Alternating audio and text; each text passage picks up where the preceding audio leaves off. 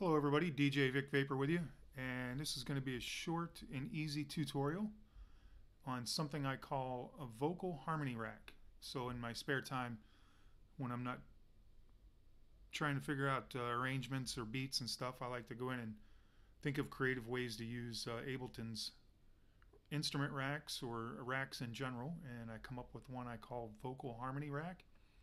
And it's really simple and easy to use. So let's go through it and break it down real quick so I can show you kind of what we got going on here.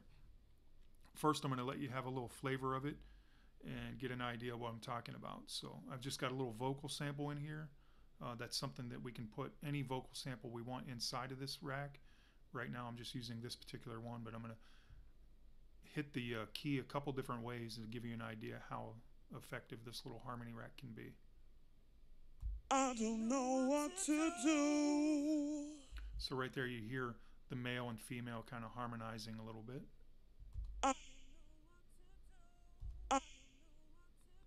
And there you hear, if I hit a real short note, it actually, you hear the male's voice and then you hear a faint echo of the female voice in the background. I don't know. I don't know. So anyhow, you get the idea. So let me show you how it's created. And like I was saying, I can put any sample I want into this rack moving forward now that I've created it and saved it. So breaking it down, we've got 1, 2, 3, 4 chains. Solo this one called low. And let you hear this guy. Really not a whole lot going on there. I don't know if you're listening on a laptop or studio speakers, you might hear it pretty easily. Laptop speakers, you might not because it's so subby and low. But what we've done is taken an EQ 8 and cut it off at 250 hertz. Just isolated the low. Did the same thing, adding an auto filter right behind it, 255, isolating the low, and a little overdrive at the end here. And I think I moved the overdrive over just a little bit to 3.38. So that's the low. On the mid, let's isolate that guy. I don't know what to do. And what I did to get a nice sharp mono mid sound without it sounding too muddy is I picked up right at the 250 and I cut off at 2.32. So I just isolated that mid band, and on the end I went into the cabinet effect and grabbed sit in the mix, and I just pushed up the dry wet and left it on mono. It gives you that nice clarity and nice sharp mid sound without it sounding too muddy. I don't know what to do. Alright, let's move on to the high. Isolate it.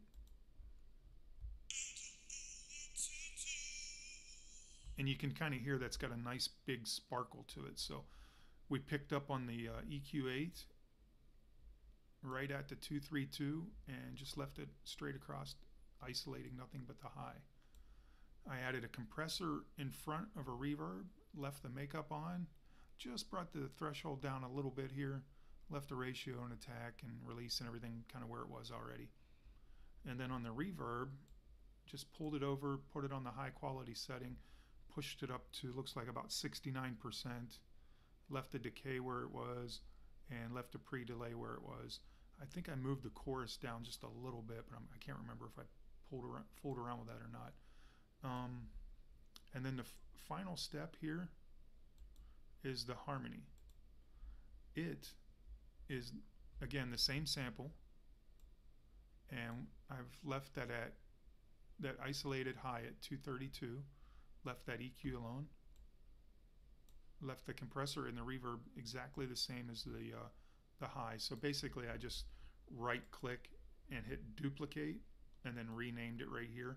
The only main difference now, if you look at low, if you look at the sample, the ADSR, the attack, decay, sustain, and release, they've all been left alone. Everything's the same on each one of these, as well as the transposition, which is down an octave for the sample. Each one of those have 1 octave down on the sample. The harmony, the difference now is I've moved the transposition up to -9, and I've pushed the attack, decay, sustain, and release kind of all the way forward. The attack, I pulled back a little bit because I just want the vocal to come in slightly after the key is struck or after the note is hit.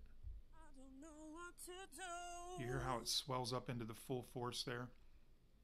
You know, as it ramps up, it doesn't come in with a full impact. So altogether, that little difference in transposition and difference in the ADSR settings. I've also got, not to leave out, I've also got the LFO set at 14.8, and I've got the glide on the portamento set, and 0.30 on the LFO here as well, just to give it just a tiniest bit of movement, and that's kind of helping create that harmony type effect as well. But altogether, we've got, I don't know what to do. I don't know what to do. we've got a just really nice little rack that we can fool around with and drop any vocal sample we want into here, and get some really good harmonics and dynamics out of it for our arrangements and our projects. So there you have it, a vocal harmony rack. And of course, you can just hit the save button and save it in your user library. Hope you learned something. Thanks for push and play. Thanks for hanging out with us. And have a great day.